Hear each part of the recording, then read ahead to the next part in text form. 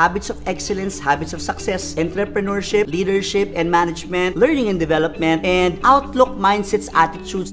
Hello world! Welcome to AskLouieB. You ask the questions, I'll give the answers. It is best that I leave with you principles than tips, so you can apply these principles to whatever situation you encounter. Principle number 1 is to remain confident. Use positive self-talk, especially when you are all alone in meetings, no manager or colleague to support you. Your self-talk is your only reliable companion. It better be positive self-talk such as, I can do this, I will not retaliate, I will remain professional, or the client is angry not at me, but at the situation. Now, avoid being emotional. And the best way to do that is to listen more, to understand the other party. It's less of us and more of the client and the partner.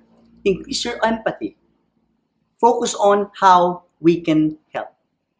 Understand the root cause as well. Why is the person feeling that way? Maybe he's just having a bad day, or maybe this is part of his personality. Maybe he's not hearing the words that he's expecting. Why did it have to happen in the first place? And then you perform your corrective action.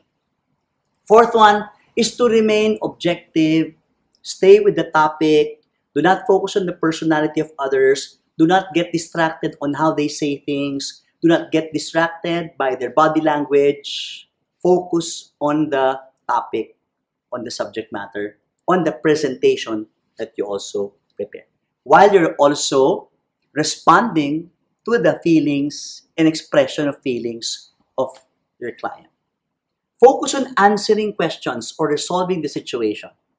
Just be grounded on facts, information, and the agenda. So it's really a combination of being high touch and high tech in the process. After the meeting, act on the root cause of the challenge and prevent it from recurring. This is Louie Banta of LJMB. Thank you for watching my video. To watch more videos like this, click subscribe and hit the bell icon below. If you like this video, please give it a thumbs up, comment down below, and share it to others.